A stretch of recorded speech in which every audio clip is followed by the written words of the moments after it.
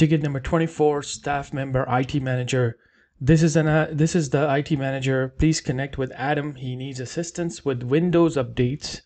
He doesn't have our corporate machine, but I want his a system updated and secured before he temporarily uses his personal machine to access our site. Now, there are multiple things that are happening, so let's first talk about it. First, what skills are we learning from this ticket? We're learning how to use remote technologies on how to access computers all around the world. Meaning, if your employee, let's say for example, they have a corporate laptop and somehow they like messed it up, it's not working, or it fall down on the ground and it's totally broken. How are they going to get to work and quickly get back to emails and things like that? They still have to use something that they have, and that could be their personal laptop. Or even if it's their, let's say, company given laptops and somehow it's having some issues and they want you to connect to that laptop, you still need to utilize your remote connection skills, remote connected skills, so you can get into that machine. And then of course after that, whatever you have learned from all of these courses, tickets, you have to solve whatever the issue is or the request. You just have to do that as a normal IT person who's in front of a machine. But here we're trying to learn the remote connection skills. How do we get into Adam's machine from anywhere? So in this case, we assume that Adam is outside of our network and he's just logging in from his home, and you are the one who's going to be the help desk, and you're just going to get into his machine, and the first thing you need to do is to update his system. Then, after that, you can do whatever. You can give him VPN access, whatever you want to do with that. So what we have here in this lab is, let's go ahead and what we have here, how we are going to create this scenario. Adam, let's suppose, is in home right now. He's using this laptop, let's say from home. We're just going to assume that. And you're the MSP help desk. You are working with a company as an IT professional, and you have your own machine where you are going to use one machine to access Adam's machine. And let's assume Adam is somewhere different in the world, Australia, and you're sitting in US. So the first thing you need to do is to tell Adam how to connect. So of course you're going to either call Adam or you're going to communicate with him through email to tell him what you are going to do and how how Adam will be accessing some link. So first, let's talk about what does Windows provide us. So let's just go into your Windows 11 machine, and as a Windows 11 machine, what do we have here? And like I said, Adam is not using anything. It's his home machine. So we're not talking about VPN and you already have that machine and you connected. You just learn all of these different type of skills. That's not going to work over here because Adam machine is not on your system at this point. We're just assuming that. So what we have in Windows is, if we search for something like this remote, let's see what we get. So from your fundamentals knowledge, you know that remote desktop connection only works when a computer is either locally inside that business and both computers can access each other in a local network, or you connect to a VPN and then you can connect to that machine. And you did this in the last ticket. But in this case, in our assumption, this is not going to work because Adam is sitting in Australia. You have different IP addresses, you have different thing going on, and you have no connection between each other. So a remote desktop connection is out of our, this is not going to work. So let's see, what else do we have? If I just type here, remote doesn't give us any information in the current Windows. So Windows also come with this tool called Quick Assist or Assist. Let's just type that Assist. Let's see what we have here. So if I type Assist here in the search box, so Windows 11, Windows 10 will come with Quick Assist, and you can also download this application. So let's go ahead and open this application. So from your machine, you're going to open application and you're going to say, okay, I got Quick Assist right here. So I'm going to open it and I'm going to tell Adam through the phone or through the email, hey Adam, can you open Quick Assist? I'm going to basically log into your machine and help you out with how to fix this Windows updates issue. Okay, so you're going to open your machine and you're going to say, okay, I want to help someone. So this is get help and help someone. So you see, you're learning how to remotely connect to any other machines in the world if they're using Windows features. If they're using something else, I'm going to also show you a second tool in this as well, so you can use something else as well. So here we have help someone. So I'm going to click on help someone. And then it's going to ask you for sign in option. So if we click on sign in option here, we got different sign in options available over here as well. Sign in to an organization, search company or organization you're working for, all that sort of stuff. But here we're going to use just a normal your help desk account, that admin account that you have. So you're going to use that over here. So let's go ahead and type that, and you will have your own email, and the Office 365 administrative email. We're going to have to give you that, and you're going to click next here and then type the password. I'm just going to click yes here. So right now it says that share this code, security code. You will stay on the screen until the person you're helping enters the code. So it says that the code expires in 9 minutes 45 seconds. So let's go back to now. Where do we want to go back? We're going to go back to Adam's machine, because we cannot access Adam's machine. This is our assumption right now, right? He's in Australia. So we're going to have tell Adam to log into your personal machine. Just log in the way you log in. This is his personal machine. And we're going to say, I'm going to connect to you. Go ahead and Adam and find on your Windows 11 or Windows 10 Quick Assist application. So you're going to type Quick Assist, and Adam is going to open on his side Quick Assist just like that. And Adam is going to get help. In this scenario, you wanted to give help. Adam is going to get help because he needs that code. So what we're going to do, we're going to copy this code from here. Let's go ahead and copy it. Right click. And let's just do a clipboard. Control C, or you can just type it if you want to. I mean, you don't have to. So I'm going to do get. So there you go. We copied that by using the features here, clipboard, and I just copied it. So now I have that code. I'm going to go back to Adam's machine and then type it here. So I'm just going to type that code and drop it there. Click on submit there. And it says connecting right here. Waiting for the other person to accept your request. So we're going to go back to Adam's, and he's going to allow you to share the screen, because you're trying to connect to someone's personal machine. So there's definitely going to be security. You cannot just say connect and it's going to get connected like how corporate systems work, right? Because those are already designed that way. You are the admin there, you have more rights, and you can just get in and help them. Right now you're connected from your machine with admin right here. So you see right here, so our user is not an administrator mode. So of course whoever you are and you're trying to connect to Adam's machine, you're not going to be the admin of that machine. Whatever you do on that Adam's machine now, because that's his personal machine, you every step that you're going to do, you're going to need rights. So if this is Adam's machine and we need to ask Adam that we need more like a request for control, then you need to ask for that, because right now only Adam can show you things and tell you, okay, this is where. So one way is people, what they do is they will tell Adam to, okay, Adam, go ahead and open Windows updates. So he's going to say where. I'm going to go ahead and click on start here, and then what you want to do, Adam, type like right here in the start, go ahead and type Windows like that, and Windows update will show up like that. Okay, so one way is this: you guide a user, and then they just go in there and look into Windows updates, and then they follow your step. Now another scenario could be very technical, and you can say, okay, Adam, can I take over your screen? There's a lot of steps that I need to do, and Adam can watch your screen while you do things. You can come here and say remote request control. So when you do request control, Adam on his side is going to get a message that this person wants to access or is looking for more requests. So FNLU is requesting, so you're going to say allow. Adam can deny and allow. This is how the remote troubleshooting or remote basics works. You got to be in contact with that person, right? Because you're trying to get to a personal laptop which you don't have too many rights, and you always need to do these things because for legal purpose.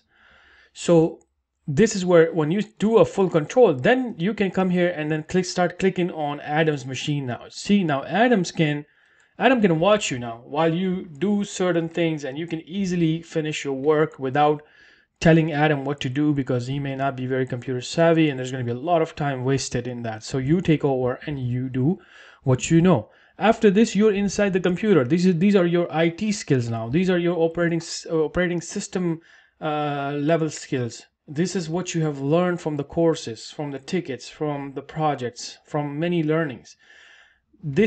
Has nothing to do with remote anymore because you are already inside an operating system at this point. So you have already achieved the skill set of getting into someone's machines remotely when you do certain things like that.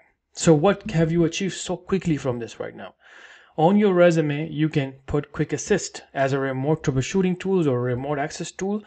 That's it. Quick Assist is a known product now. You can talk about Quick Assist in the resume. Okay, so what if you don't have Quick Assist? What type of other tools are people using? So I'm gonna go ahead and cancel this, but you're free to come over here and then kind of like play around with different type of features over here because you are definitely going to be using some sort of remote tool in your work. So let's go ahead and leave this and we're going to cancel this whole application, and this will say that the sharing has been disabled or ended. So we're done with that, and then of course on the user side it's gone as well. Now some companies, they may not rely on Quick Assist and they may do a little more professional type of software approach. And there are many tools out there in the market that people use. LogMeIn, but that type of tools comes with its own subscriptions and things like that, or you need an email address and all that kind of stuff. The one tool that I'm going to show you that is kind of like you could really use it for remote troubleshooting and remote helping anybody, family members or anyone that you would like to learn more skills. It's called Zoho Assist. I'm gonna go ahead to go to Google, and let's go to Google and find Zoho Assist. So inside your Google, type Zoho Assist just like that, and then click on Zoho Assist, and we're gonna open free remote support software. So basically it has a lot of good features and you can use it for that type of troubleshooting. So go ahead and create a new account or use your Gmail account, whichever account you want to use, and that will be your account. So keep a note of it because you can use it outside of these labs. This is just like I'm showing you inside the lab, but you really don't need it inside the lab. You can create your account and then do other things. So go ahead and log in with the Gmail, or you create your own account and just sign into this system.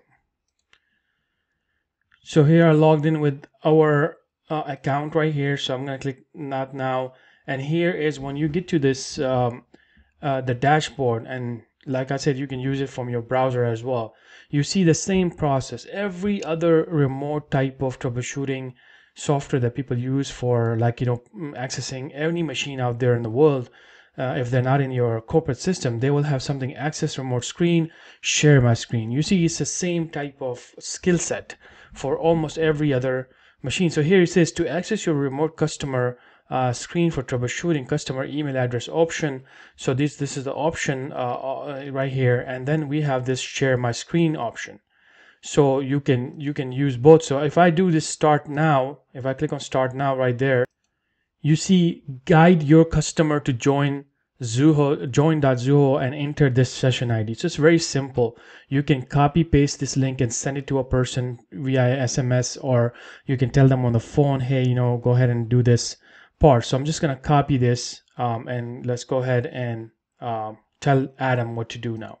So Adam is going to come over here on his machine and he's going to do the same thing like what he did at Quick Assist. Here he's going to follow the similar guide here. So I'll call Adam here. Let's cancel this one. I'll tell Adam to open your browser.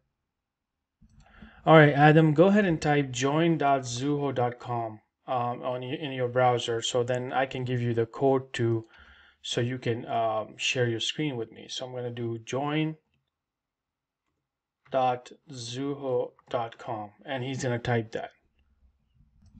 Okay, Adam, so here's a session ID. Please go ahead and type this session ID into your screen where it says session ID. So 191975. So he's going to say, okay, 191975. And then you can say 793, and just type your name, Adam. And he's going to say, okay, I did that. Can I join? Yeah. So say, yeah, go ahead and join. And he's going to say, okay, this is asking me that JobSkillShare@gmail has invited you to join remote, blah, blah, blah. And do you want to give access? So you're going to tell Adam, yeah, go ahead and click on agree and download. And that's fine because you're guiding them. They know you're the IT person to help them. The trust is there. You're on the phone or through the email, and then you're going to have to go through this process. So you'll tell Adam, did you get a download where it says ZA_connect.exe? He's going to say, yeah. Do you want me to run it? Adam is going to say, yeah. The technician say, yeah, go ahead and run it, please. So, okay, I'm going to click on open file and run this application. It's installing. Okay, so it says that you're about to join the remote support session. Do you want me to click on join? And you will say, yeah, go ahead and please click on join. And okay, it's giving me some sort of pop-up. What do I do now? You can say, yeah, just click on the top one where it says domain network, such as workplace network. So just click on OK on that, and then you can also click on the private network and just click allow access.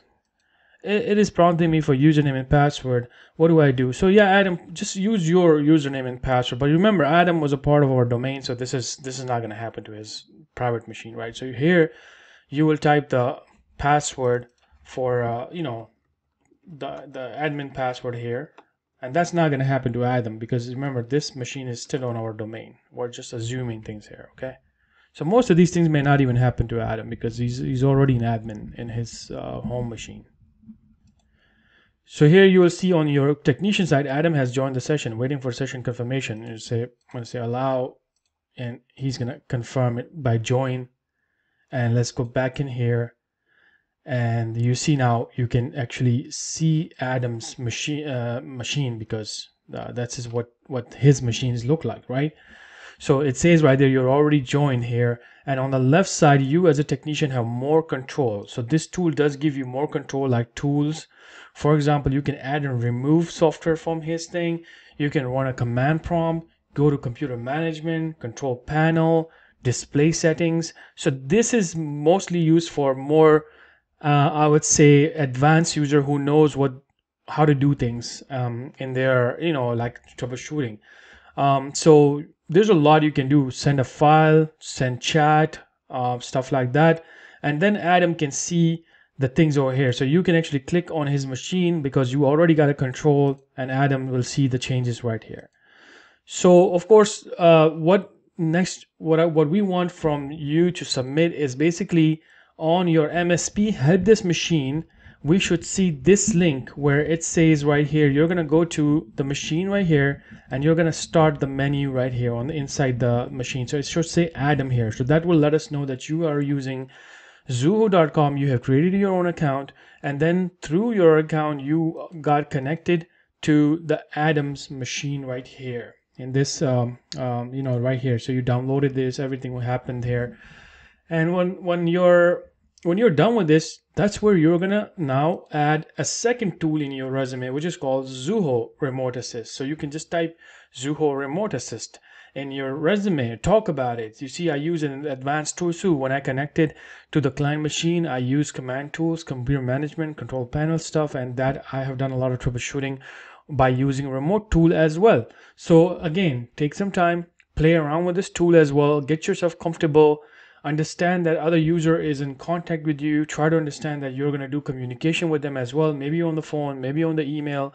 And that's how remote troubleshooting and most of the remote jobs where it involves you to become a IT professionals and who help other people to fix their problems on their laptops. This is exactly what they do to get into their machines and basically fix their issues. And thank you for watching this. Make sure you submit your ticket to us. So for grade, you need to make sure that this is open like this. Open your start menu, and then Adam should show. So that will let us know that you have taken the screenshot correctly. And your screenshot should say desktop MSP helpdesk A, and that should show that inside there's a connection going on to the Adam's machine.